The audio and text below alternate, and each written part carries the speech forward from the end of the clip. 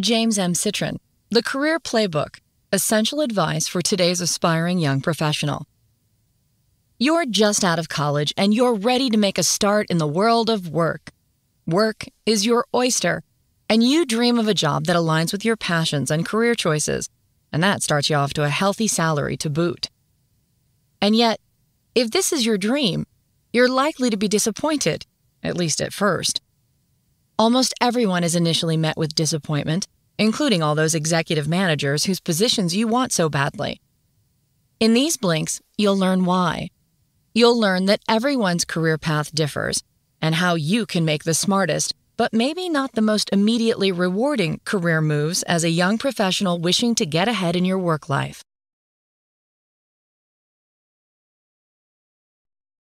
Blink number 1. Pursuing your dreams by balancing the 3 points of the career triangle: job satisfaction, compensation, and lifestyle. The Bermuda Triangle, an expanse in the Atlantic covering 1 million square miles, has enveloped wayward ships and planes for centuries. The career triangle might seem less dangerous, but it can be just as challenging to navigate. Why? Because in the early stages of your career, you have to struggle to balance your job satisfaction, lifestyle, and compensation. It's very unlikely that you'll have the freedom to explore and discover yourself during the first few years of your career.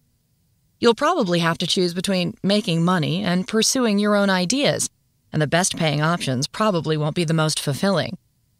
So don't expect to maximize your income and secure your dream job right away. In the beginning, you'll have to trade your job satisfaction and lifestyle for higher compensation. When faced with this prospect, you might be tempted to pursue your passion and abandon everything else. However, that's not such a good career strategy. In Psychology Today, Marty Nemko, a prominent career coach, explained the risks of chasing your dreams. Nemko writes that most people's passions center around travel, entertainment, fashion, or political causes, like education or environmentalism, making jobs in those fields hyper-competitive. That means employers in such fields usually pay below the market compensation standard because they have access to so many candidates who are willing to work either for free or for very little. If you dream of entering the fashion industry, for instance, you better plan on competing with droves of others for basic entry-level positions or internships. That means planning to be undercompensated. Blink number 2. A strong network helps you land a better job. Why do some people secure top positions in their organizations even when they're not particularly skilled? Chances are they've built and put to use a powerful network. In his survey, over half of the author's respondents reported securing their jobs through networking, by being recruited by someone they knew or getting a job recommendation from a colleague. But when you're looking for a new job, don't just seek out information from your closest contacts. Your most useful connections might not be the people you see every day. Friends you fell out of touch with years ago are often more helpful than your current friends. Adam Grant of the Wharton School of Business calls these connections weak ties. Your weak ties are often more beneficial because they move in different circles than you, so they provide access to a broader range of information. So develop your connections by helping as many people as you can. When you help someone out, they'll want to do the same for you in the future. That's why John F. Kennedy once said, "Ask not what your country can do for you, ask what you can do for your country." The same holds true for your colleagues. If you recommend your friend for a good job offer, they'll be motivated to do the same for you in the future. But be sure to seek out people who are willing to help others. Otherwise, your network won't do you much good. One way to do that is by focusing on super connectors, people who've provided you with more opportunities than usual. Try making a list of your contacts and tracing how you met all of them. If the same name keeps popping up, that's definitely a person to whom you'll want to stay close.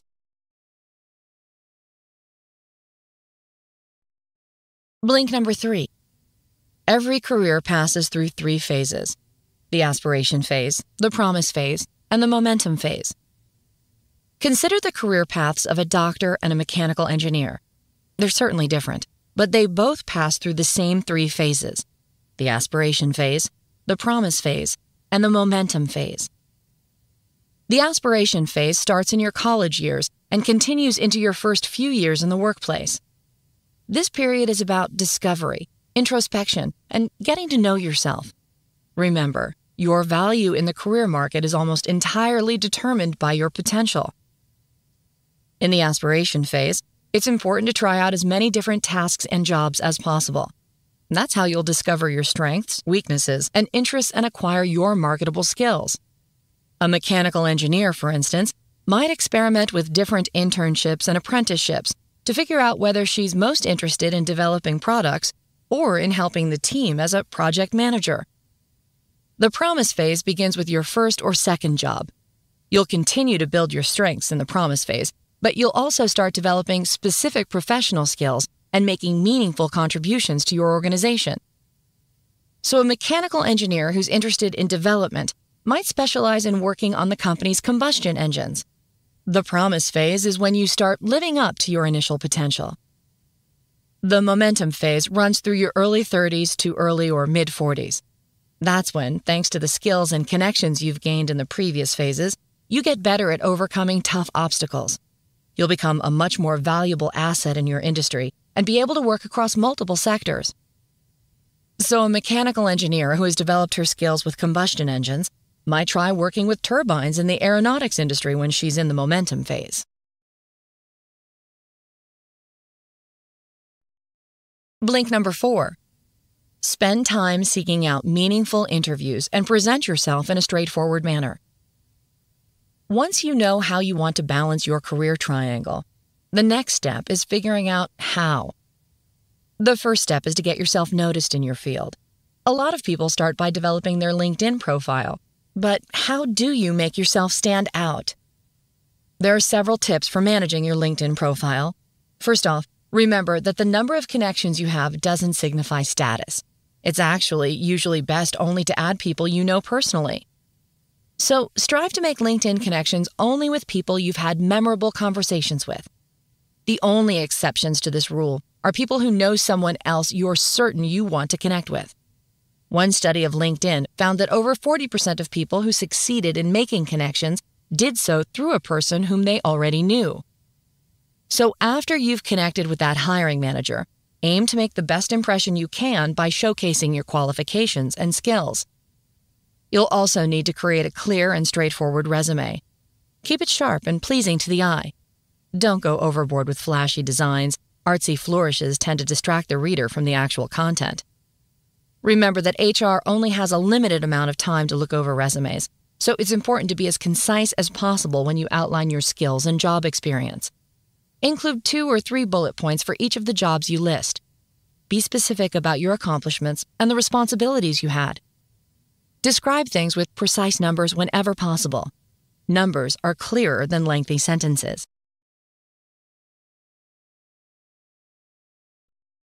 Blink number 5. Build your credentials and uncover your hidden skills when you're looking for your first job. What's the first barrier you face when looking for your first job?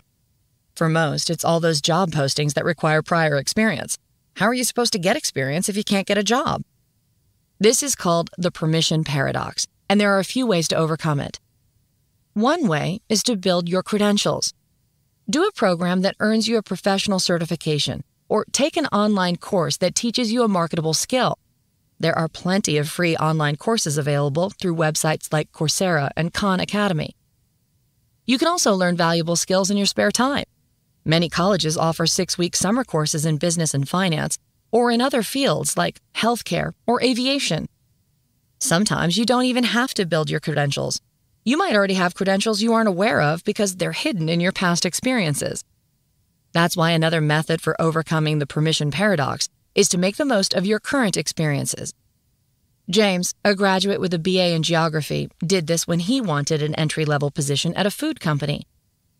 James didn't have professional experience in project management, one of the job requirements, but he realized he had a different kind of valuable experience. He'd planned a 3-week trek across Eastern Europe for himself and his friends. He did have the experience necessary because he'd worked with a group of friends to project manage their trip.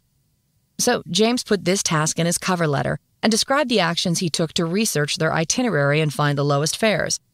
He demonstrated that he did have management experience, and he landed the job.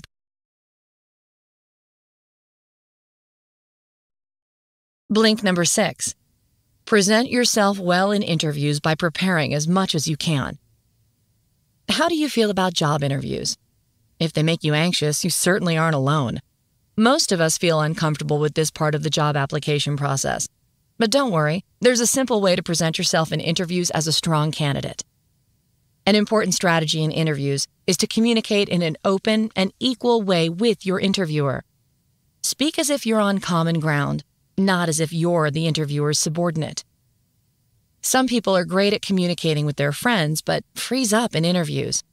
They make mistakes like avoiding eye contact, tapping their feet, or using too many vocal tics like, you know, or I mean.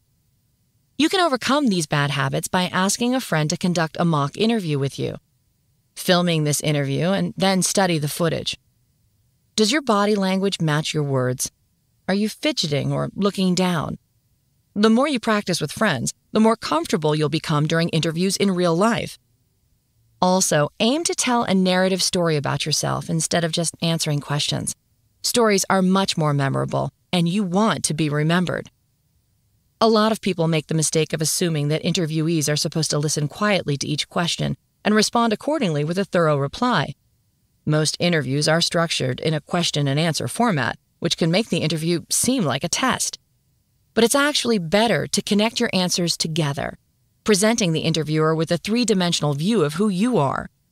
Present yourself as a whole. Tell your story in a meaningful way. After all, you're more than just a bullet list of attributes. Blink number 7. Strive to always make a good first impression. Imagine that you're meeting a friend's friend for the first time. You try to break the ice by making a risque joke, but it doesn't go over well. It wouldn't be surprising if that person avoided you in the future. First impressions have a big impact. So, how can you make the best first impression? One important strategy is to always maintain a positive and enthusiastic attitude. Many successful executives are nostalgic for those youthful days when they had the energy to work and play hard. And if you display the same attitude, they'll feel a deeper connection with you.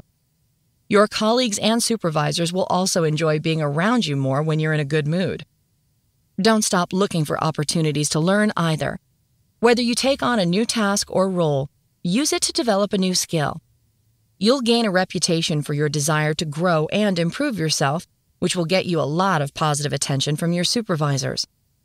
That first impression is also based largely on the way you communicate. Good communication skills are critical for advancing your career. So avoid using verbal crutches like, or, I mean. Those fillers can make you sound less confident or intelligent. Don't raise your voice at the end of your sentences either. That makes you sound insecure about what you're saying. Experts have found that even nonverbal communication has a big influence on your first impression. So watch your posture and facial expressions. Sit or stand upright and always maintain eye contact when speaking to others. Make that first impression a good one, and it will take you a long way. Blink number 8. Progress through your career laterally, not just in a straight line. How do you think people become top CEOs? Most people assume that CEOs climb the career ladder one step at a time, going from junior management to middle management to upper management, building their skills along the way. In reality, however, it's not that simple. Most successful people get to the top with a bit of lateral maneuvering. They don't slowly climb a single ladder. They hop between multiple ladders, and each step isn't necessarily higher than the last. So if you're working in junior management at HR, moving to a junior management position in marketing or finance might be more valuable than aiming for middle management in the same department. Why? Because exploring different fields and departments gives you a broader range of skills and experience. And that's what makes you stand out when you're looking for a top executive job. Jumping between ladders doesn't just mean exploring different departments, though. It also means working with a variety of organizations. You might think moving from a big firm to a startup would be a downgrade, but such a move could actually provide you with a lot of new learning opportunities. You might earn less, but it might be better for your career in the long term. The progression of your career still has to make sense, however. You should still be able to explain it in a coherent narrative. If you can't, people won't be sure if the experience you've acquired is actually valuable. So don't fall into the trap of staying on just one path. Explore different areas and build a range of skills, but make sure that the experiences you're acquiring are relevant to your overall career.